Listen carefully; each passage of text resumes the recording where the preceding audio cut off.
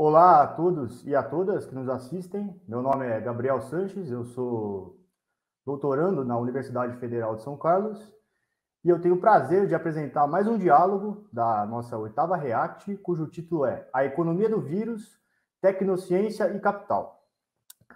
O diálogo de hoje será composto por um vídeo que Andrea Mastrangelo muito gentilmente nos enviou e pelas presenças de Rosana Castro e Luísa Reis Castro.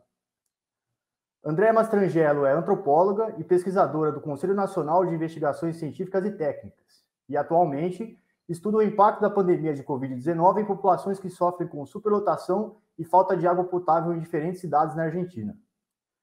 Rosana Castro é professora no Instituto de Medicina Social da Universidade do Estado do Rio de Janeiro e ela é especialista em saúde coletiva pela Fiocruz. Sua pesquisa gira em torno dos fluxos e práticas do campo da pesquisa farmacêutica em seres humanos no Brasil e das ações de coletivos e associações de pacientes que buscam acesso e tratamentos experimentais. Luísa Reis Castro é pesquisadora pós-doutora na Society of Fellows in the Humanities da Universidade do Sul da Califórnia, também filiada ao Departamento de Antropologia da mesma instituição, e ao Centro de Ciência, Tecnologia e Vida Pública. Sua pesquisa diz respeito às novas tecnologias para o controle de doenças transmitidas por mosquitos, como uma janela para discutir ciência e políticas de saúde. A exibição do vídeo da Andrea será seguida por duas apresentações, de Rosana e Luísa. E, na sequência, as duas pesquisadoras presentes realizarão um debate a partir das 3 exposições. Novamente, eu gostaria de agradecer as presenças de Luísa e de Rosana, e também da Andrea. E, sem mais demoras, passo a palavra para elas agora. Hola, mi nombre es Andrea Mastrangelo, fui invitada a participar de este debate alrededor de la economía del virus y mi perspectiva es una perspectiva feminista y microeconómica. Planteo, como soy antropóloga del grado y en el posgrado, la mejor economía que puedo plantear es la del lenguaje, entonces lo que propongo es como trabajar como hipótesis con la idea que el concepto de pandemia incluye 2 sentidos. Por un lado, la relación del surgimiento del SARS-CoV-2 con la naturaleza y que tiene que ver con la relación que el capitalismo tiene con la naturaleza y que ese es el concepto que devela hablar de zoonosis en vez de pandemia. Y por otro lado, la idea de la sindemia, que es lo que permite dar cuenta de las desigualdades preexistentes y cómo éstas inciden en la distribución de la carga de muerte y enfermedad.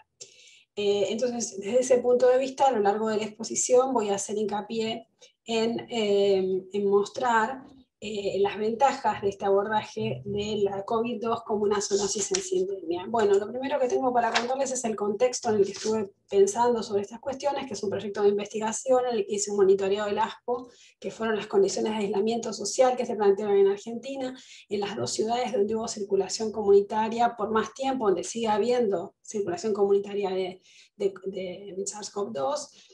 Lo que hicimos fue hacer una etnografía en 38 barrios populares en tiempo real mientras iban pasando las medidas de restricción de la circulación, suspensión de clases y otras limitaciones de carácter sanitario. Y a la vez hacer un análisis sincrónico de en qué situación epidemiológica se encontraban esas unidades territoriales, esos lugares donde la gente tenía limitaciones para cumplir con las únicas medidas de cuidado que se conocen para limitar los contagios, que son el lavado de manos y la distancia social. En el caso del lavado de manos porque no tenían agua y la distancia social porque viven en condición de hacinamiento o alta densidad poblacional.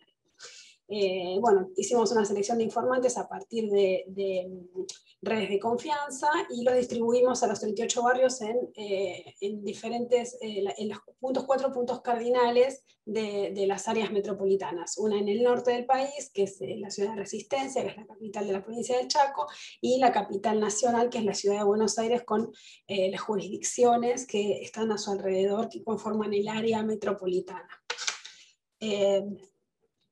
Bueno, lo central acá, lo teóricamente central, fue comprender un hecho de la biología de las ciencias sociales, ¿no? Comprendemos la enfermedad infecciosa y su circulación comunitaria con conceptos y teorías de las ciencias sociales, sin tomar prestados metáforas biológicas. Es un virus en una sociedad de humanos y tratamos de recuperar la experiencia histórica y política. Es una epidemia infecciosa que inapelablemente se plantea como un hecho natural, conocido por un único experto, y nosotros nos preguntábamos por qué tenía que ser eso si era un fenómeno que acontecía en un espacio con predominancia de factores sociales, incidiendo sobre la circulación y los contactos entre las personas. Porque los hechos sociales no son solo lo que sucede, sino por cómo son narrados. También trabajamos recopilando noticias de diarios de diferente circulación y memes, estas piezas comunicativas que circulan por redes sociales e internet, sobre estos episodios en los barrios populares, ¿no? Sobre los episodios de contagio en los barrios populares. Bueno, pasamos entonces ya al tema central del debate con mis colegas. Nosotros estamos planteando entonces que la pandemia no existe y la pospandemia no llegará. Esto no tiene que ver con una postura negacionista del virus ni de las muertes, sino con que lo que creemos que pasó y que por lo que no tiene que extenderse, no es productivo seguir extendiendo en el tiempo a la conceptualización de este fenómeno como una pandemia, es el fin del tiempo extraordinario. Esto ocluye o tapa, oculta la relación entre los procesos sociales y los ciclos naturales. ¿Cuándo pasó que la pandemia terminó? Terminó con el acaparamiento de las vacunas y la nueva biopolítica de los privilegios. Aunque cueste creerlo, nos dormimos en el aislamiento y reencarnamos en este nuevo normal. El capital creó la vacuna como mercancía y así la administra. Estamos ahora en una transición de la necropolítica. Se está discutiendo contra quiénes será volcada la carga de enfermedad, porque hubo demoras en la producción de vacunas, porque no hay dinero para pagarlas o porque existen gobiernos extremadamente liberales que dejan el derecho a la vida librado de las oportunidades del mercado. La pandemia duró el tiempo que tardamos en darnos cuenta que las dinámicas del antropoceno reorganizaron la vida doméstica y nos pusieron a las mujeres con doctorado a trabajar con los hijos en casa. Ese tiempo extraordinario, donde teníamos el pasaje en avión al paraíso sin poder utilizarlo, ya pasó. Ahora se entra y se sale de algunas fronteras y se pudo elegir cuál inmunización recibir. Se recrearon biotecnológicamente los privilegios. Aquel tiempo extraordinario, donde la amenaza de la muerte parecía una cosa uniforme para todo el ser humano, dio lugar a este nuevo mundo de privilegios. Esta nueva normalidad se caracteriza por una sindemia, ¿no? Este es un concepto que, como les decía, desarrolló Mary Singer, Barbara Wilco-Bauer, Paul Farmer, Richard Houghton han trabajado sobre ello, y lo que plantea es que la violencia estructural, estigmatización, estrés, tanto como este nuevo tipo de securitización de la salud pública que genera un tipo de crimen que es por transgresión de las normas de aislamiento o el peligro sanitario del contagio, que es la violencia, un nuevo tipo de violencia institucional, y la violencia de género coadyuvan o entran en sinergia con los procesos de circulación comunitaria del virus. Esto pasa tanto con las enfermedades crónicas no transmisibles como con las enfermedades infecciosas. De hecho, Singer empieza trabajando la relación entre tuberculosis y HIV, y se puede dar por interacción, copresencia o secuencialidad. ¿Por qué decimos que ese tiempo extraordinario donde parecía que la humanidad estaba afectada por un flagelo natural ya fue superado? Porque la vacuna no es la solución profética como se está planteando, es una solución a través de mecanismos de mercado, y la humanidad no va a ser mejor. No lo será ni por los artefactos tecnológicos como los sueros o por las vacunas, ni por mecanismos, porque los mecanismos de producción y reproducción de la desigualdad son crueles y disciplinadores, aun cuando como humanidad global estamos en manos de este virus. Tampoco es el final del juego. Proponemos entonces entender a la COVID, tampoco es el final del juego en el sentido de que no es que lo que vendrá después de esto es el apocalipsis, ¿no? La vida va a seguir. Entonces proponemos entender a la COVID como una sinosis que lo que nos permite revisar es el orden capitalista de acumulación por desposesión, porque se enfoca en las relaciones interespecie, dando cuenta de cómo tiene lugar la apropiación y el disciplinamiento en la naturaleza y los procesos de dominación y de opresión que están incluidos en ese proceso. El concepto de pandemia, entendemos, es más tranquilizador para el establishment porque naturaliza el problema, pone un enemigo natural que se gobierna solo como el centro, ¿no? Lo excluye de la historia y nuestra responsabilidad política.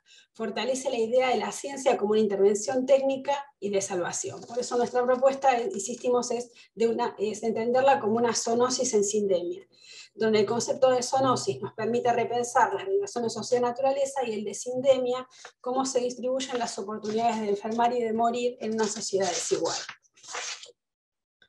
Bueno, ¿qué posibilidades tenemos de que esto termine, ¿no? de volver a lo anterior? Y el presente es desolador, realmente, en esos términos, ¿no? Este es uno de los memes que compilamos, donde se puede ver que, irónicamente, ¿no?, las posibilidades de que las limitaciones o el riesgo, si no es que existen las limitaciones, de contagio, de exposición a la enfermedad y la muerte, se modifique, es muy poco. La nueva normalidad es este cambio en la percepción del espacio y del tiempo. Los días de trabajo remoto se repitieron hasta ser insostenible esta negación de la muerte en vida que es el home office, ¿no? Teniendo la disponibilidad de vuelos directos y comunicación instantánea global, el espacio quedó reducido a los metros cuadrados que habitamos y a la distancia que tenemos que mantener en la cola del supermercado. La pandemia modificó nuestra representación de la libertad. ¿Qué concepto de época amplía entonces nuestra comprensión y nos permite las alianzas para futuros posibles, ¿no?, que es la convocatoria al debate? Yo retomo el concepto de fabulación especulativa, que es un acrónimo de science fiction, ¿no?, que usa Donna Haraway en el texto de Seguir con el problema, que ella dice que no es un género, sino una metodología de pensamiento y acción que demanda una redefinición de las ciencias naturales y los humanismos en beneficio del movimiento entre prácticas estéticas y experimentales interesadas en formular nuevos sistemas modelo, lo que ella denomina wordings o palabras mundo. En esas nuevas fabulaciones es central dejar de lado el cuento del héroe macho que nos va a liberar por las armas de todos los problemas, que los dispositivos de vacunas y biotecnológicos y las intervenciones a través de la ciencia, que tienen esa retórica, ¿no?, que van a salvar nuevamente a la humanidad o van a redistribuir la justicia ambiental global, como plantea Fernando. Es tan falsa la liberación que proponen estos dispositivos tecnocentrados y gobernados por la macroeconomía tecnocientífica como la idea de que esto es el fin, el apocalipsis y que no se retomará ningún curso para la humanidad futura. El daño seguirá, como dice Haraway, y seguiremos con el problema. No tendremos fiestas de cumpleaños donde se baile a puertas cerradas en invierno, pero la vida sigue y seguirá. Bueno, yo después preparé una serie de revisiones respecto al concepto de antropoceno. El concepto de antropoceno fue muy útil para plantear el fin del Holoceno y la fuerza de la presencia de los humanos en la impronta ambiental. Sin embargo, es un concepto generador de un englobamiento y donde se pierde agencia, donde se pierde singularidad de los territorios. Frank y Simonetti señalaron que el antropoceno invitó a repensar el lugar del humano en la historia de la Tierra. Sin embargo, lo ha hecho desde una idea global de humanidad, la cual tiende simultáneamente a descontextualizar las interacciones particulares. Además del antropoceno, se armaron otras descripciones de escenario, como el concretoceno, el ginoceno, el capitaloceno, el plantacioceno, que es muy rico para describir el estado de la expansión de la agricultura en Brasil, en toda Sudamérica, en Brasil y en Argentina también, en relación con las plantaciones forestales de soja, las plantaciones para biocombustible. Sin embargo, revisando la bibliografía, lo que uno ve es que son descripciones de estado, no son enunciados de una época que nos permitan abrirnos a lo nuevo, a las nuevas alianzas por venir, ¿no?, que nos permitan acciones transformadoras. Sí, en este sentido recupero el concepto de chulutuceno de Haraway, que nos propone romper con el excepcionalismo humano y situarnos en este presente denso, donde no hay un futuro si no estamos dispuestos a dárnoslo, y que ese futuro lo propone a partir de alianzas de justicia y cuidado como las que habitualmente hacemos las mujeres, y que a mí me interpela mucho a plantearlas en esos términos porque he visto dentro de los escenarios etnográficos de las crisis generadas por la pandemia y los contagios, la agencia de las mujeres reconstruyendo el cotidiano a partir de esta simultaneidad de reparar la vulnerabilidad y la desigualdad a través del cuidado, ¿no? Entonces, esta reparación de justicia y cuidado me parece que es central en la comprensión de un escenario posterior o a continuación de la pandemia, donde tengamos agencia y podamos construir un futuro en nuevas relaciones interespecie, ¿no?, nuevas alianzas o nuevos parentescos, que es lo que nos plantea Haraway. Esta perspectiva, como es local, situada y está basada en las prácticas del cuidado, es microeconómica y es feminista.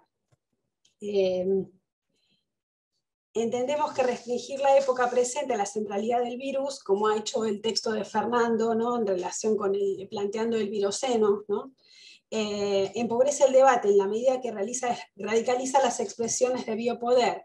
Hacer vivir y dejar morir es y será una responsabilidad política de los humanos. En este sentido, el concepto de sindemia nos muestra que las oportunidades de infección y reinfección masiva surgen por fallas humanas, poscolonialidad, racismo, clasismo, violencia institucional, privilegios de clase o de género. Remitimos nuevamente, ¿no?, para desarrollar, para ver más en detalle estos temas, a la página web donde tenemos subidos los resultados de la investigación, que es www.saludidades.com.ar. Bueno, entonces, aquí estamos, uniendo justicia y cuidado desde el espacio de lo doméstico y la microeconomía. En una obra dramática del teatro del absurdo, Ionesco plantea, la obra se llama Los rinocerontes, que el escenario es una gripe con fiebre, que es el principio de la metamorfosis de los humanos a rinocerontes. Los locales de venta de ropa colocaban un cartel en esa época, que decía cerrado por transformaciones. Me parece que esto es una metáfora muy sugerente de cuáles son los escenarios por venir. Esas transformaciones pueden ser nuestros parentescos raros, ¿no?, que es lo que nos propone Haraway, hacer parientes, no tener bebés. Esos parentescos raros, locales, microeconómicos, pueden ser alianzas interespecies con el virus. Esto suena raro, pero en una de las presentaciones del libro de Haraway, Seguir con el problema, en 2021, un ciudadano brasilero residente en Amazonas le pregunta: ¿cómo podemos hacer parentesco con el virus en un gobierno fascista que si salimos a las calles a reclamar justicia nos reprime? Y la respuesta, a mi entender, brillante de Haraway fue: alíense con el virus para reclamar no enfermarse y el derecho a la vida. El virus no enferma y mata con intención política. Un gobierno sí. Haraway, en síntesis, definiendo la era que habitamos como chulutoceno, nos propone entender esta zoonosis en sindemia como una manera de seguir con el problema, de seguir ocupándonos del daño a la vida en la expansión capitalista. Tenemos que asumir que nacemos y morimos en redes de relaciones cyborg, haciendo uso de la alegría generativa y el terror del pensamiento crítico. Estos medios nos ayudarán a pensar en la sostenibilidad del mundo, de un mundo dañado, pero no enteramente destruido. Ese cambio en los vínculos puede darse desde la autonomía de lo doméstico. Como feminista poshumanista, Haraway nos propone que ese cambio acontezca en lo microeconómico, en lo doméstico, en donde las mujeres reparamos la injusticia con cuidado. La propuesta es, en síntesis, reconocer que no podemos capitular nuestra agencia y decisiones. Se trata de transformar el capitalismo como la naturaleza lo hace con el compost, desde los bordes de lo horrible, lo injusto, lo contaminado y lo podrido. Muchas gracias. Bom dia ou boa tarde a todo mundo. Quero agradecer muito o convite para estar aqui nessa mesa. Agradeço também pela organização do evento, pela oportunidade de dialogar com vocês.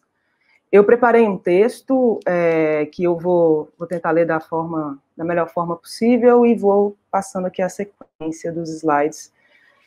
O título da apresentação é Um celeiro de cepas, um laboratório de vacinas, fluxos experimentais na pandemia de Covid-19 no Brasil. A crise do coronavírus fez do Brasil um laboratório ideal de vacinas, anunciava a manchete da matéria do jornal The New York Times, no dia 15 de agosto de 2020. Naquele momento em que os primeiros casos de óbitos por Covid-19 subiam rapidamente em todo o país, e cientistas do mundo todo estavam envolvidos no desenvolvimento de vacinas, o Brasil abrigava 3 estudos clínicos internacionais com candidatas a imunizantes. O afluxo de tantos estudos para o Brasil naquele momento, intensificado nos meses seguintes, estava diretamente relacionado à intensa crise sanitária, política e humanitária pelo avanço da epidemia da Covid-19 no país. Nessa apresentação, eu procuro retomar e problematizar essa complexa conjunção, né, da crise sanitária e dos experimentos, salientando as razões e a racionalidade por meio da qual cientistas e representantes de empresas farmacêuticas estrangeiras vêm articulando um afluxo contínuo de estudos clínicos para testagem de vacinas contra o coronavírus no Brasil, nos anos de 2020 e 2021. Recorrendo, então, a matérias e registros jornalísticos, eu quero salientar os seguintes aspectos que considero ambivalentes nos discursos e práticas desses atores. Em primeiro lugar, com relação a essa ambivalência, eu destaco a caracterização do descontrole de contágios pelo vírus SARS-CoV-2 no país como um ativo valioso para a experimentação e validação de candidatas a vacinas. Em segundo lugar, eu destaco a diversidade racial e étnica do país e as disparidades raciais nas mortes por Covid-19 no Brasil como um fator que pode qualificar, que é considerado, né, como um fator que pode qualificar o uso das vacinas. Adicionalmente, por fim, eu procuro sinalizar como a aprovação de alguns ensaios clínicos mais recentemente, durante o ano de 2021, leva em conta a persistência da falta de políticas eficientes de contenção de contágios como elemento fundamental para a atualização do lugar do Brasil como um duplo laboratório. E aí, um laboratório de vacinas e um laboratório de variantes do coronavírus. Desde os primeiros meses de 2020, diante do rápido alastramento do coronavírus e de crises sanitárias, políticas e econômicas na pandemia, investimentos monumentais foram feitos no desenvolvimento rápido de imunizantes, um processo denominado em vários periódicos científicos e em matérias jornalísticas como a corrida das vacinas. O Brasil tem uma participação bastante particular nesse processo, pois vem crescentemente hospedando diversos estudos clínicos para testagem dessas tecnologias em seres humanos, chegando a mesmo a ser denominado, como a gente viu no slide anterior, como um laboratório de vacinas na mídia internacional. Inicialmente, essa expressão está relacionada ao fluxo de experimentos farmacêuticos para cá durante o ano de 2020. O primeiro estudo internacional iniciado no Brasil, que foi com o imunizante da Universidade de Oxford, em parceria com a empresa AstraZeneca, recebeu autorização da Anvisa em junho de 2020, sendo rapidamente seguido pelos ensaios clínicos com os produtos da empresa Sinovac, da Pfizer e da Johnson & Johnson. Até agosto de 2020, totalizamos 4 ensaios clínicos com imunizantes no país, com a previsão, ali naquele momento, de recrutamento de aproximadamente 33 mil pessoas para os estudos. Naquele momento, o fluxo dessas pesquisas para o Brasil foi explicado por diversos fatores, como a presença de cientistas e centros de pesquisa bem capacitados, de investidores nacionais com interesse e recursos para assumir os riscos financeiros dessas pesquisas, o que envolvia, em alguma medida, até mesmo a construção de instalações clínicas adicionais. Outro elemento foi a presença aqui de laboratórios com capacidade de produção escalada das doses para os experimentos, e, por fim, a presença, né, de milhares de sujeitos de pesquisa que se consideravam, então, disponíveis para a testagem do desempenho dessas tecnologias. Nenhum desses fatores foi mais crucial, no entanto, do que o fato de haver aqui no Brasil o que alguns cientistas brasileiros chamaram de grande circulação do vírus. Em uma entrevista para o podcast Café da Manhã, o pesquisador responsável pelo estudo da Sinovac, Esper Calas, explicou que enquanto as curvas de casos e mortes por Covid-19 decresciam em antigos epicentros, como a China e a Itália, as taxas ascendentes no Brasil permitiriam a observação dos níveis de proteção oferecidos pelos imunizantes em pessoas sujeitas a um alto risco de contágio, garantindo, assim, uma avaliação mais rápida e eficiente. Em uma entrevista, uma outra entrevista, ao portal BR Político, a microbiologista Natália Pasternak explicou que havia uma relação direta, então, entre o contágio epidemiológico, entre o cenário epidemiológico brasileiro e as condições consideradas ideais para experimentação. Segundo ela, essa é a vantagem que a nossa incompetência pode oferecer para esse esforço internacional. Como somos muito incompetentes em conter a doença, nós oferecemos um cenário favorável para a testagem de vacinas. Pelo menos essa contribuição a gente pode dar, o que é muito irônico. Aqui eu encerro as aspas da Natália Pasternak. Em uma breve análise desse cenário, essa ambivalência também foi descrita como irônica pelo historiador Marcos Cueto. Segundo ele, tratava-se inclusive de uma dupla ironia. A primeira, devido ao fato de ser uma tragédia sanitária, aquilo que nos permite participar da corrida global das vacinas, e a segunda ironia seria o fato de as atividades e profissionais da ciência brasileira, que continuam sendo tão desqualificados no atual governo, aqueles em cujas mãos essas realizações se concretizariam. Eu argumento, no entanto, que não se trata de ironia, essa estranha conjugação entre um desastre sanitário e os processos globais de produção de inovação em saúde. Ao contrário, esse cenário aponta, e aqui eu sigo a indicação da socióloga Ruha Benjamin, Esse cenário aponta para a centralidade de uma relação, que seria a relação entre iniquidades históricas e sociais e a produção de inovações tecnológicas no campo biomédico. O envolvimento do Brasil nos experimentos com vacinas se configura mediante a operação de economias políticas da doença e da saúde, que atualizam um histórico lugar do país na geopolítica global de conhecimento, na qual as suas precariedades de saúde, que são racial e regionalmente distribuídas, são convertidas em oportunidades de desenvolvimento tecnológico no mercado internacional. A produção de pesquisas clínicas internacionais no cenário contemporâneo, envolvendo diferentes medicamentos, conta com a participação do Brasil, não somente por aqui haver instituições científicas nas quais se desenvolvem, nas quais pesquisadores, instalações, né, garantem uma capacidade técnica, mas, sobretudo, porque esses experimentos ocorrem mediante a exposição de tecnologias e sujeitos de pesquisa a situações de risco sanitário, que condicionam a avaliação da eficácia de medicamentos e vacinas. Sobre isso, eu quero chamar, então, atenção para dois processos que estão articulados, que denotam como as iniquidades sociais, raciais e sanitárias se imiscuem aos processos de desenvolvimento tecnológico. Em primeiro lugar, eu destaco como as ideias de alta transmissão do vírus e transmissão ativa do vírus, acionadas por cientistas para descrever o quadro epidemiológico brasileiro, não correspondem a uma suposta história natural do desenrolar da pandemia, descrita supostamente, né, pelo deslocamento dos picos de contágio entre diferentes regiões do mundo ao longo do tempo. Ao contrário, essas taxas cambiantes de mortalidade estão relacionadas a uma série de políticas institucionais, comerciais, internacionais e nacionais, que, articuladas às precariedades locais de saúde, concorrem para uma ampla dispersão da Covid-19 no Brasil. Em particular, eu destaco aqui as negações históricas de acesso a direitos e a condições mínimas de vida digna para populações indígenas, negras e residentes em periferias urbanas, que se materializam em sobrecargas de riscos, em adoecimentos e mortes para algumas pessoas desses grupos sociais. E essa sobrecarga, por sua vez, foi potencializada por políticas negacionistas que, segundo pesquisas recentes, denotam que o governo federal sabotou estratégias de contenção da doença e buscou promover ativamente a circulação do coronavírus.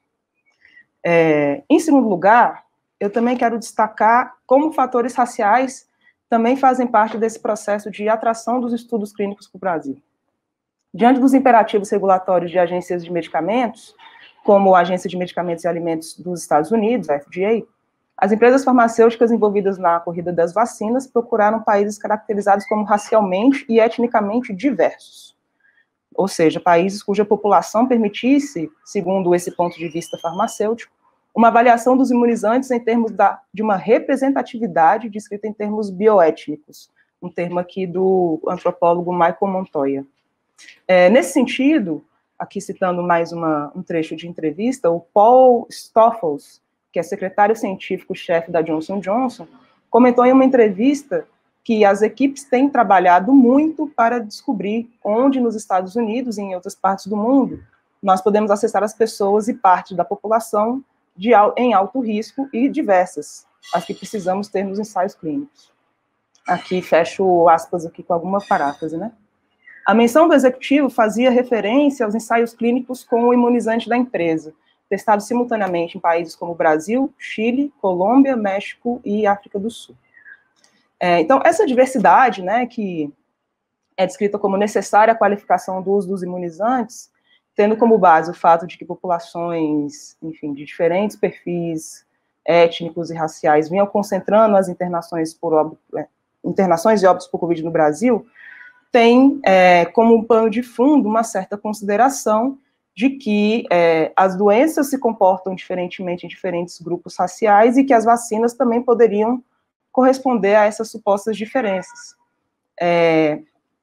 O que eu argumento aqui, por outro lado, né, e aqui em companhia de uma série de pesquisadores brasileiros da área da saúde coletiva e pesquisadores também de outras áreas internacionalmente, é que não são diferenças raciais que vão explicar a sobrecarga de adoecimentos por Covid-19 em certos grupos, mas justamente o racismo que constitui uma espécie de fator etiológico fundamental dessas iniquidades. Então, nesse sentido, eu chamo atenção para como o racismo e outras iniquidades que vetorizam o desenho da pandemia em termos globais, e as caracterizações raciais que o naturalizam, operam como mediadores econômicos, né, na distribuição dos estudos clínicos pelo mundo.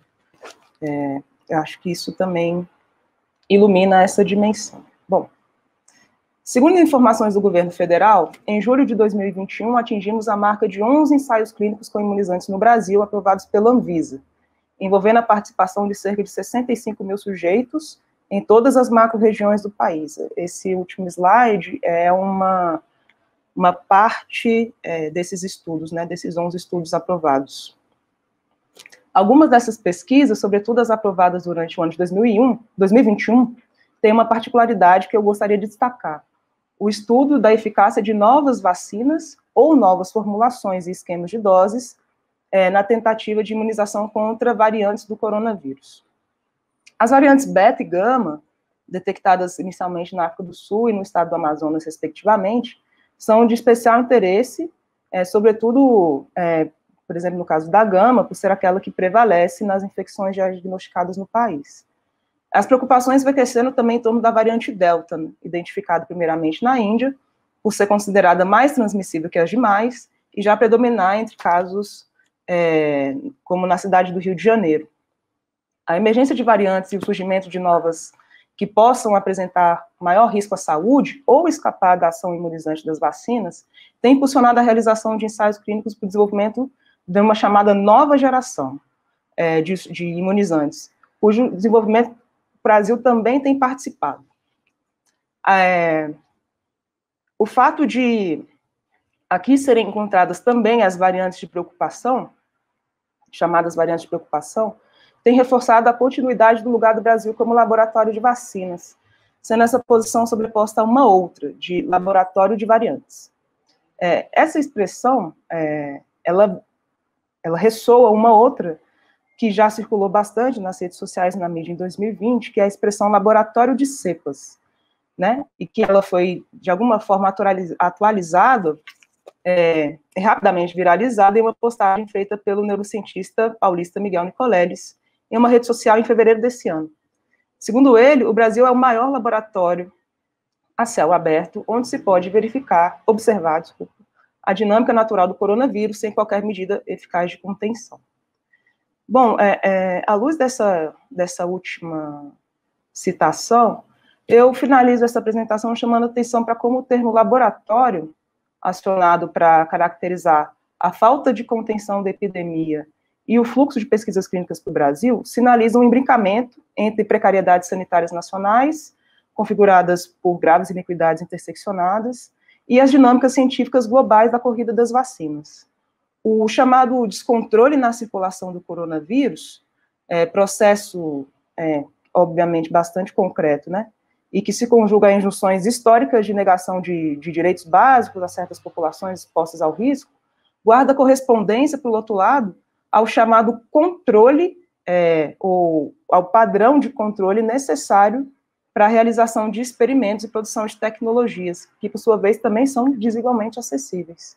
Então, nesse sentido, o lugar do laboratório, aqui, sobretudo para nós, né, da antropologia da ciência, da tecnologia, pode e precisa ser problematizado não somente em termos dos processos e relações de tecnologias que ele produz, mas, retomando a sugestão da Burra Benjamin, né, essa socióloga estadunidense, indiano-estadunidense, a gente pode olhar para o laboratório, sobretudo, pelas histórias que ele entrecusa, pelas hierarquias que ele atualiza e pelas iniquidades que ele contribui para que sejam embutidas nas inovações que são postas em circulação.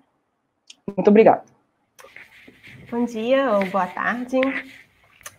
Eu queria começar agradecendo o convite para participar dessa mesa e agradecer também o trabalho de todo o pessoal da organização, né? Trabalho que muitas vezes é invisível, mas que é o que permite um evento como esse aqui aconteça. A última vez que eu pude participar de um ReACT, eu fui da comissão organizadora, quando eu estava na graduação ainda, na UFMG, há mais de 10 anos atrás.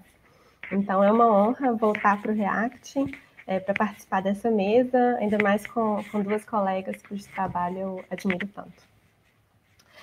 Enquanto as outras duas apresentações focaram no coronavírus, nessa apresentação eu quero ampliar um pouco a discussão, pensando nas diferentes maneiras em que tecnociência e capital também estão envolvidos nas relações com outros vírus e em outros momentos históricos. Então, vou começar aqui. Conservadora do elemento africano, exterminadora do elemento europeu, a praga amarela, negreira e xenófoba, atacava a existência da nação na sua medula. Na seiva regeneratriz ou regeneradora do bom sangue ariano, proclamou o senador Rui Barbosa em 28 de maio de 1917. Barbosa continuou: com que a corrente migratória nos vem depurar as veias da mestiçagem primitiva e nos dava, aos olhos do mundo civilizado, os ares de um matadouro da raça branca. Esse discurso foi proferido no Teatro Municipal do Rio de Janeiro, em homenagem aos feitos do recém-falecido Oswaldo Cruz, um médico e microbiologista considerado como responsável pela eliminação das populações locais do mosquito Aedes aegypti, transmissor do vírus da febre amarela. Antes dessas campanhas anti-mosquitos, lideradas pelo Oswaldo Cruz, o mundo via no Brasil um país de febre amarela, como o próprio Barbosa também colocou nesse discurso. A primeira grande epidemia no Rio de Janeiro, que era a capital do Brasil Império na época, aconteceu em 1849 e 1850.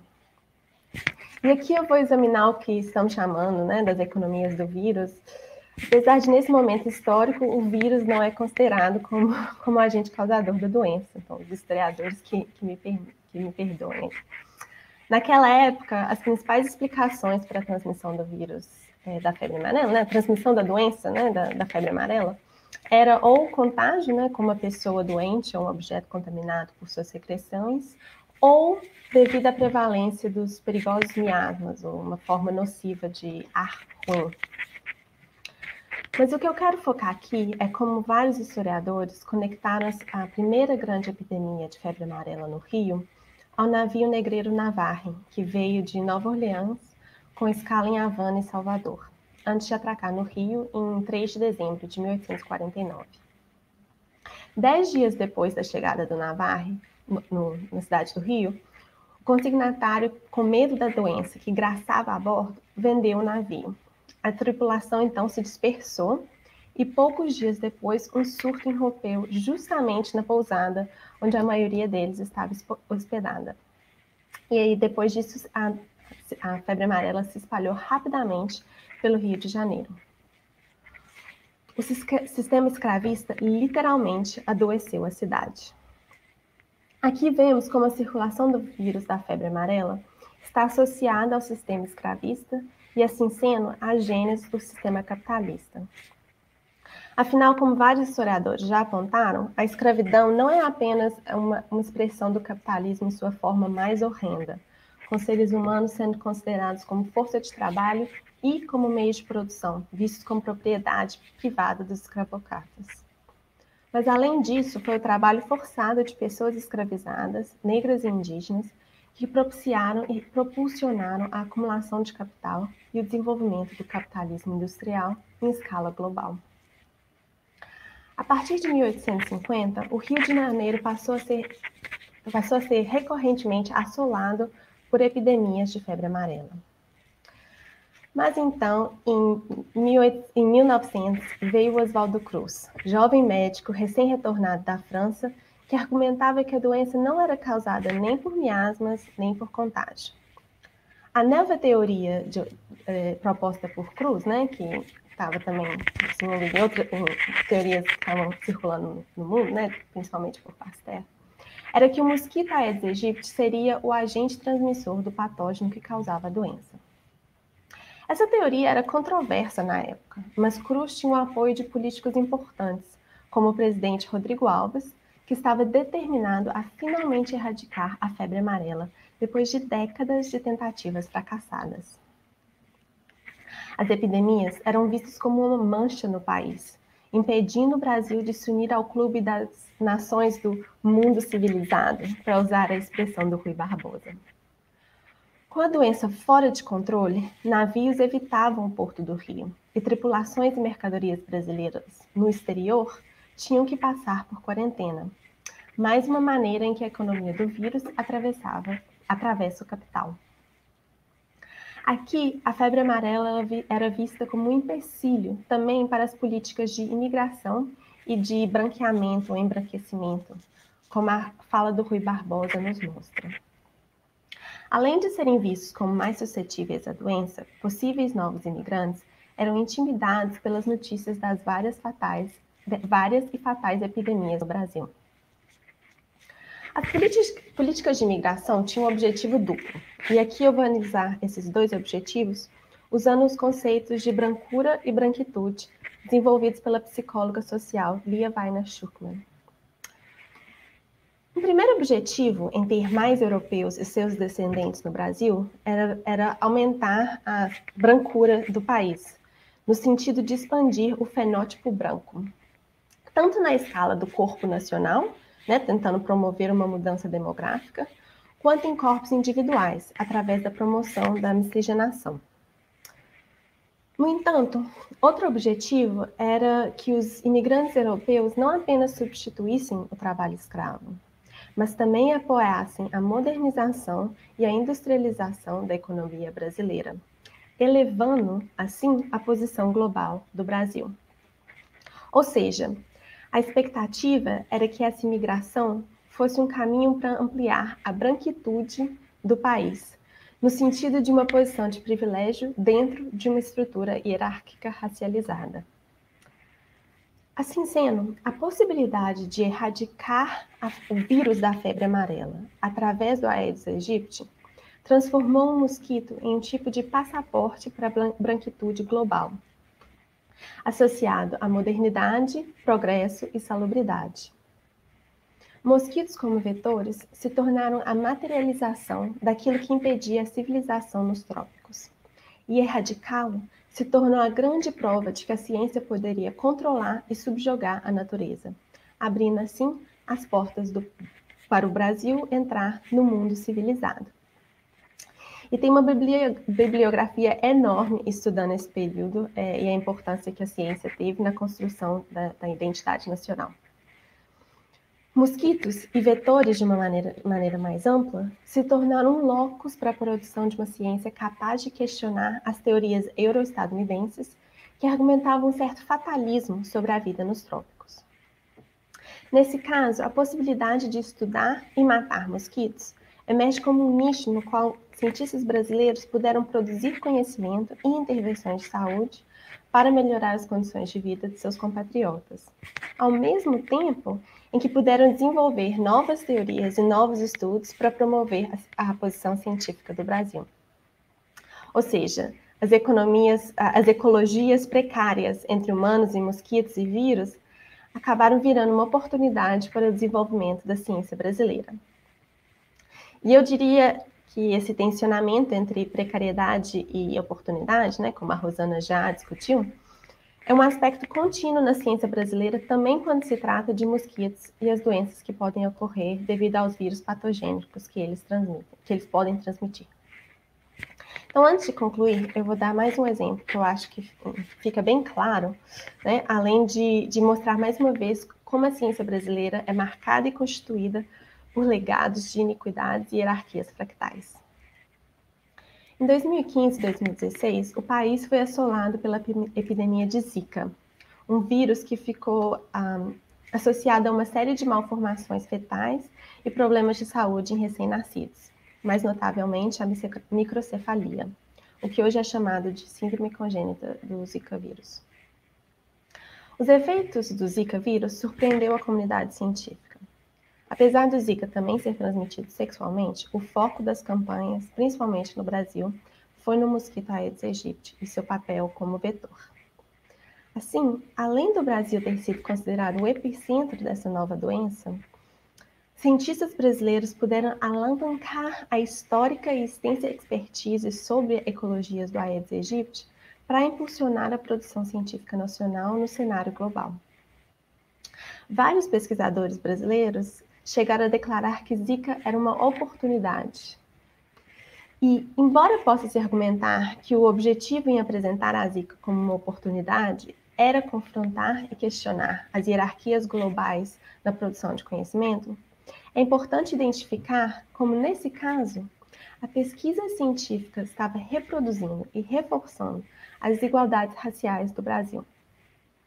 Em um país que é majoritariamente não branco, os cientistas brasileiros, né, que são proporcionalmente e majoritariamente brancos, acabam se beneficiando por poderem produzir pesquisas sobre uma doença que afeta desproporcionalmente aqueles em situação de baixa renda, principalmente comunidades e famílias negras, com mulheres negras sendo as mais afetadas. O que eu acho que nesses dois casos mostram é como a economia dos vírus, em suas múltiplas dimensões, acontece em paisagens mais que humanas, constituídas por iniquidades históricas e hierarquias fractais. A produção de conhecimento, nesse caso, tem um caráter ambivalente de tentar remediar essas desigualdades, ao mesmo tempo que muitas vezes se beneficia delas. Então, concluo reforçando a importância de pensarmos como paisagens mais que humanas são extremamente desiguais, como a apresentação tanto da Rosana quanto da Andrea mostraram. E por isso acho fundamental entender e analisar as histórias e os efeitos dessas desigualdades nas várias economias dos vírus. Muito obrigada. Então, acho que a gente agora pode passar para um debate.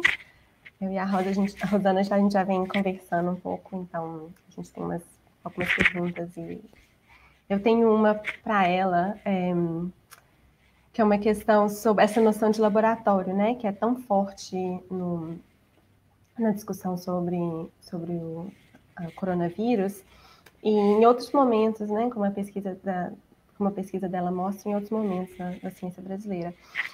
Isso me fez pensar a frase, né, do Miguel Pereira, em 1916, falando que o Brasil é um grande hospital. E essa frase, né, vários historiadores já discutiram, se tornou a representação do Brasil como um país em situação precária e, principalmente, né, em um país que precisava de uma intervenção de saúde pública e que isso vai ser fundamental para uma identidade nacional, né, marcada por para melhorar as condições de vida ambientais e de saúde da população.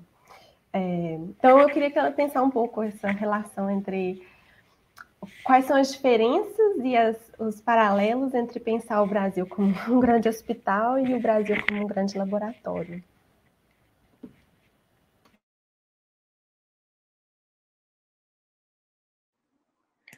Luísa, obrigada pela pergunta. De fato, a gente já está tendo a oportunidade de trocar bastante figurinha, né? E agradeço aqui a oportunidade de conversar mais um pouco. Eu nunca tinha pensado sobre essa correlação histórica, né, do Brasil como hospital, de fato, uma caracterização histórica importantíssima de um certo período, né, do século XX brasileiro, inclusive uma marca importante, né, numa tentativa de fazer uma transição de um debate sobre a identidade nacional que se fizesse menos em termos de uma degenerescência, né, mas em termos de algo que pudesse ser resolvido no campo das políticas de saúde, que inclusive acho que é uma análise histórica muito consagrada, né, e que certamente pode ser problematizada em muitas dimensões, né, mas entrando menos nisso, mas pensando nessa diferenciação ou continuidade, né, que é possível de pensar entre o Brasil como um grande hospital e o Brasil como laboratório,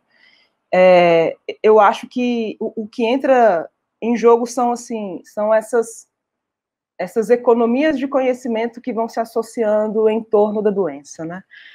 Porque para ambos os casos, a caracterização é de que no Brasil tem muitas doenças, a população, uma grande parte da população está sujeita aos riscos de adoecimento ou já está adoecida, e aparentemente, assim, né, na ideia de hospital, a perspectiva era de intervir por meio de certas políticas, e na perspectiva do laboratório, não necessariamente, né? A ideia eu acho que é, de alguma forma, fazer com que essa situação sanitária seja conversível a uma situação experimental, né? A um cenário experimental. Então, assim, quando estava pensando a apresentação para essa mesa, fiquei muito mobilizada, por exemplo, em torno da ideia de que a nossa epidemia de Covid-19 está em descontrole, e como isso encontra como se fosse um paralelo inverso com a ideia de que aqui estão, portanto, as melhores condições para um ensaio clínico controlado, né? Ou seja, assim, como que as possibilidades de você transformar uma situação em outra aqui são bastante grandes, né? O que me chama atenção é que eu acho que isso é muito pouco problematizado, me parece, sabe? E eu acho que a ideia de ironia contribui para isso. Não acho que é uma ironia, né? Não é uma conjunção, é isso, não é um acaso, né? Eu acho que a sua pesquisa denota como que isso faz parte de um fluxo histórico muito mais profundo, e que eu acho que a gente tem a oportunidade, né, nesse momento de...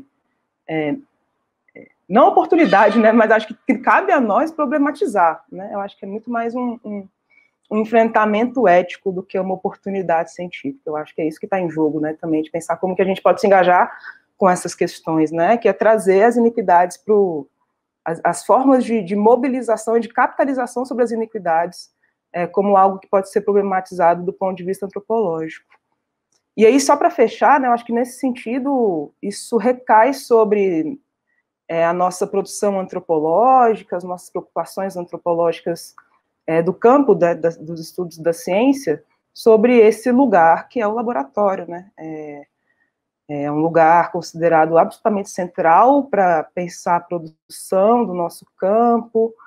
As etnografias de laboratório são uma marca fundamental do nosso campo, mas eu acho que tanto está em jogo aqui, como que a ideia de laboratório é bastante extensível, né? Então ela não está presa a um certo conjunto de padrões, paredes ou recintos, aqui recuperando um vocabulário proposto pelo Estélio Marras, né, um pesquisador brasileiro. Eu acho que a ideia de laboratório realmente ela é muito extensa, ela pode se referir a um quadro epidemiológico, ou a ambientes mais amplos, a um país, né, e acho que a sua pesquisa de doutorado também aponta muito isso.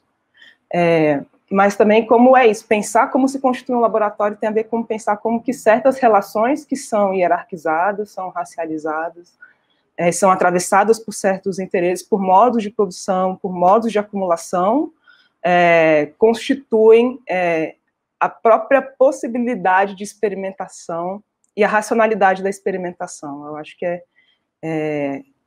o esforço aqui, acho que é um pouco de caminhar nessa direção do laboratório, de pensar o laboratório, né, de problematizar essa ideia de laboratório. Pois é, assim, as nossas pesquisas dialogam tanto, né, e sempre que eu te vejo apresentar ou ler alguma coisa sua, eu fico com 1000 ideias, assim, que eu acho que, inclusive, isso é uma coisa que a gente já conversou antes, quando, na questão da Zika, a palavra laboratório apareceu muito menos, né, do que no Covid, no coronavírus. Mas essa noção de economia do conhecimento, e eu acho que a grande...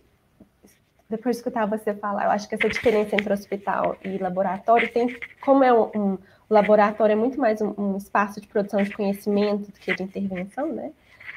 A ideia também dessa possibilidade quase oracular do Brasil, de tipo assim, o que o Brasil é agora é o que o mundo vai ser no futuro, né? Que é uma coisa que na minha pesquisa de doutorado, como você sabe, apareceu também porque...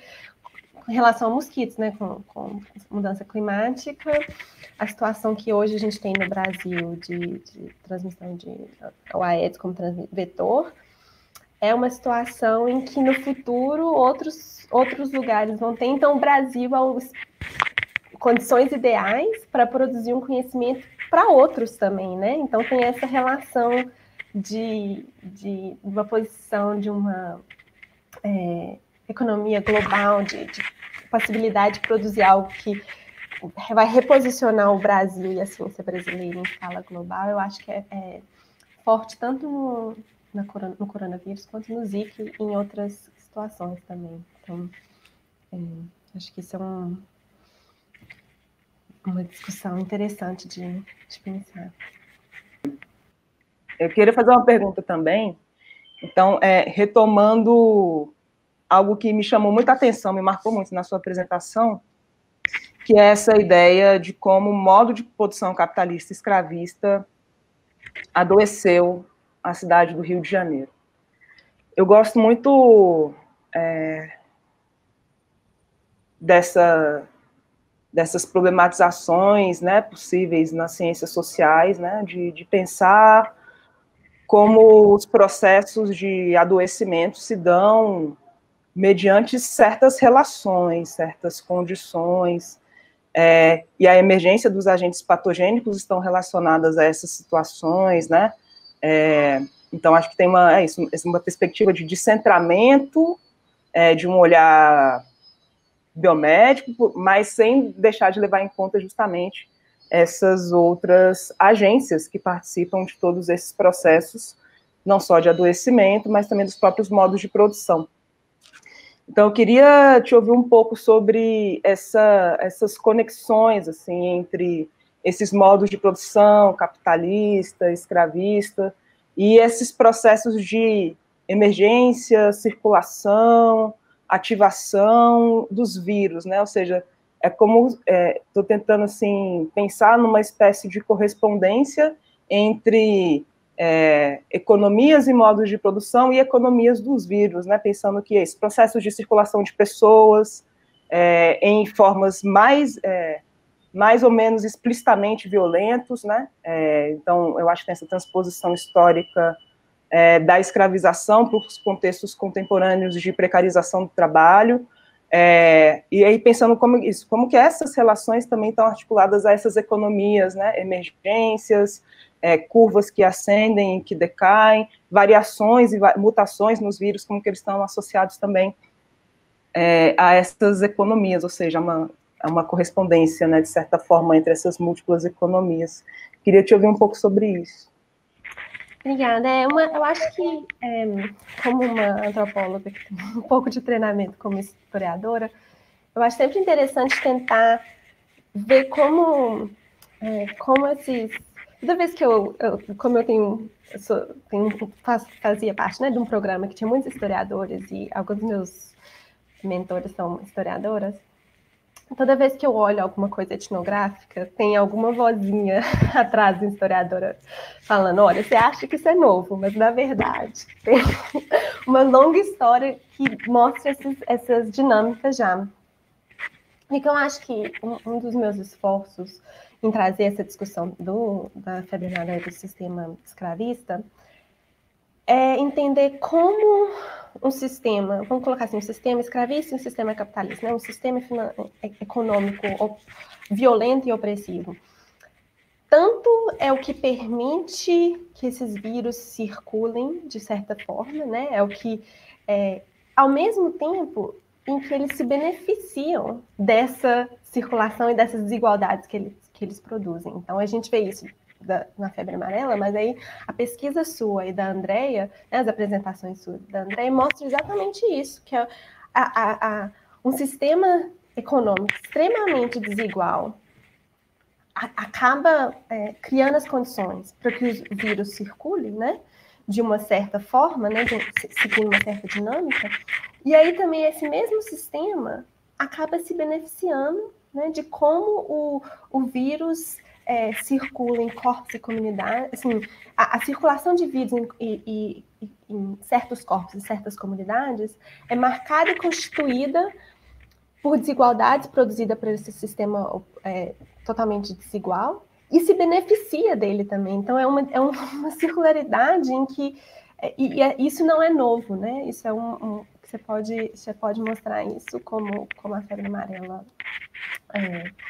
como o caso da febre amarela mostra. Então, acho que pensar como os efeitos, a circulação e os efeitos do vírus seguem rotas históricas que são extremamente desiguais, racializadas, e que, como você menciona, né, não é uma ironia, é isso, né?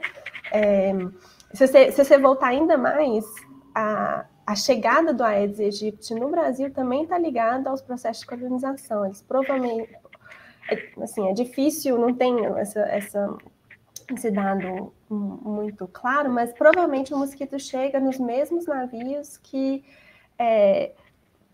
expropriaram recursos naturais e trouxeram pessoas escravizadas para o Brasil. Então, as nossas paisagens mais que humanas, né, são totalmente constituídas nesses processos de colonialismo, racismo, industrialização. Então, pensar a economia dos vírus, você tem que pensar esses processos à medida que você está pensando isso, porque eles não é um fator ali que a gente pode ignorar, eles são parte, né?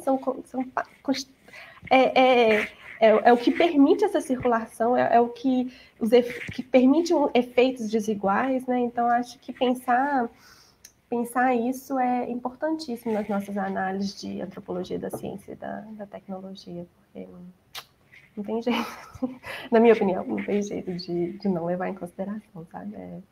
E eu acho... Mas não sei se você tem alguma coisa mais a falar sobre isso também. Eu concordo contigo, assim, né? Acho que o esforço, né, que a gente precisa fazer em termos de entender essas rotas dos vírus é justamente trazer essas histórias, né, para dentro, né, das nossas pesquisas e entender como que é isso, na constituição dos vírus, dos vetores, está imiscuída nessas, e vice-versa, né, a nossa história também está imiscuída nos corpos, nesses sujeitos, né, nesses agentes, nessas formas de atualização, de formas de hierarquização, né, de sujeitos e nações e grupos, né. Eu fico bem pensando no caso da Covid-19, como tem uma questão também referente a esses modos de precarização do trabalho, e eu acho sempre também interessante, eu fico muito preocupada com umas formas de aparente neutralização, né, das questões problemáticas, ou de apaziguamento, né, me parece, de alguns conflitos que são muito evidentes, né. Então, no caso da Covid, eu acho que a ideia de alta circulação de vírus é uma dessas categorias, né, que de alguma forma parecem deixar para fora o quadro sanitário humanitário muito preocupante que a gente vive, né, de pessoas adoecendo, né, de momentos que a gente viu aqui, pessoas com falta de ar, falta de balas de oxigênio, e isso tudo num contexto em que todas as outras formas, né, de morte esperando com muita força, né, expropriação de direitos, de terra, violência policial, etc., né, e essa ideia de alta circulação do vírus, ou transmissão ativa, me parece muito higienizante de todos esses processos que a gente está tentando colocar em primeiro plano. Eu fico preocupada. Então, acho que uma outra dessas categorias, que tem a ver com o que a gente estava conversando, é a ideia de trabalho essencial. Porque é isso, o trabalho essencial na pandemia de Covid-19 é supostamente aquele, é claro que houve uma série de tensões, né, o que entra, o que não entra, o que pode ficar aberto e o que não, porque era, do ponto de vista, né, do funcionamento da chamada economia, era isso que estava em jogo, né. Mas é isso, quem são esses trabalhadores e trabalhadoras que estão nesse lugar de serviços essenciais? Aqui, claro, junto com os trabalhadores da área da saúde, mas tem uma série de trabalhadores que nunca pararam, considerados dos serviços essenciais, mas que foram absolutamente centrais para que grande parte de nós ficássemos em casa são aqueles que continuam também mobilizando toda essa economia da higienização dos ambientes, né, e tudo mais, e que são absolutamente invisibilizados e que estão, são aqueles que estão continuadamente expostos ao risco. E são esses grupos de que a gente continua falando aqui, né, pessoas das periferias urbanas, negros, né, etc. Então, eu acho que tem uma dimensão dessas economias também, que essas economias das categorias, que de alguma forma neutralizam algumas problematizações que são absolutamente centrais. E acho que tem uma, né, que lembrando aqui do trabalho da Andrea, né, que ela falou em alguns momentos do ambiente da casa, né, acho que tem a questão do trabalho doméstico também, que é muito central aqui, né, trabalhadores e trabalhadoras domésticos, principalmente trabalhadoras domésticas, que no caso brasileiro é um grupo profissional formado majoritariamente por mulheres negras, que ficou num limbo muito estranho durante um certo momento da epidemia, né, uma das primeiras mortes também pelo Covid-19 do Brasil foi de uma trabalhadora doméstica negra, né, que morava ali na região metropolitana do Rio, mas trabalhava no bairro do Leblon, né, e que não teve a possibilidade de se cuidar, de se afastar, né, então eu acho que quando a gente tem um esforço, acho que aqui nosso também que é importante, né, de problematizar a ideia de economia, trazendo de volta essa centralidade dos modos de exploração do trabalho, da acumulação de capital, né, e associando isso com essas economias desiguais de distribuição das doenças, né, isso é muito difícil, de fato, de ser separado, e acho que o esforço aqui é justamente não separar, né, pensar como que são formas de funcionamento bastante articuladas, né, e se eu acho que o que fica como indicativo, acho que mais evidente é que, de fato, se a gente quer produzir algum tipo de perspectiva de saúde, de garantia de saúde como direito, a gente precisa dar conta de todos esses processos de exploração e de hierarquização que estão em jogo na conformação das epidemias, né? Concordo, eu sempre gosto de conversar contigo, Rosana, porque é sempre uma conversa, eu acho, a gente tem muitas, são duas pesquisas bem diferentes, mas tem muitas similaridades e muito espaço para diálogo, assim, eu acho que, você falou, problematizar essas várias categorias, né, do trabalho social, do como a alta circulação e como que elas meio que achatam a paisagem desigual, né? A ideia, ou mesmo a categoria mulher, né? Porque realmente mulheres foram mais afetadas, mas aí a gente pensar que esse trabalho doméstico também é extremamente desigual, né? Principalmente no Brasil. Então, pensar como não achatar essas paisagens mais que humanas e pensar como a própria noção de humanidade é historicamente constituída de maneira tão desigual, né? Ter isso como uma questão central, né? Uma perspectiva central quando pensando em relações mais que humanas, multiespécies, como que a gente quiser pensar, eu acho fundamental para isso, não achatar as desigualdades nessas paisagens mais que humanas. Então. Bom, pessoal, então é isso. Essa foi a nossa mesa, a economia do vírus, tecnociência e capital, né? Realizada com uma apresentação da Andrea Mastrangelo, da Rosana Castro e da Luísa Castro. Bom, eu agradeço a Andrea, que muito gentilmente, né, nos enviou o seu vídeo, embora ela não possa ter comparecido na conversa de hoje. Agradeço a Rosana e a Luísa, né, pelas interessantes apresentações e por um cativante debate. É isso, muito obrigado. E passo a palavra para vocês de novo. Eu quero só agradecer novamente o convite para estar aqui na mesa, a possibilidade de estar tão bem acompanhada, né, com colegas que fizeram apresentações muito instigantes, né, e a possibilidade de conversar. Espero ter a possibilidade de dialogar mais diretamente com a Andrea futuramente, mas já fica aqui o meu agradecimento pela possibilidade de reflexão. Obrigada, Gabriel, pela mediação, pelo convite, Felipe, Catarina, e por todo mundo que está trabalhando na organização, né, que está aí viabilizando a nossa presença virtual, nosso diálogo. Muito obrigada.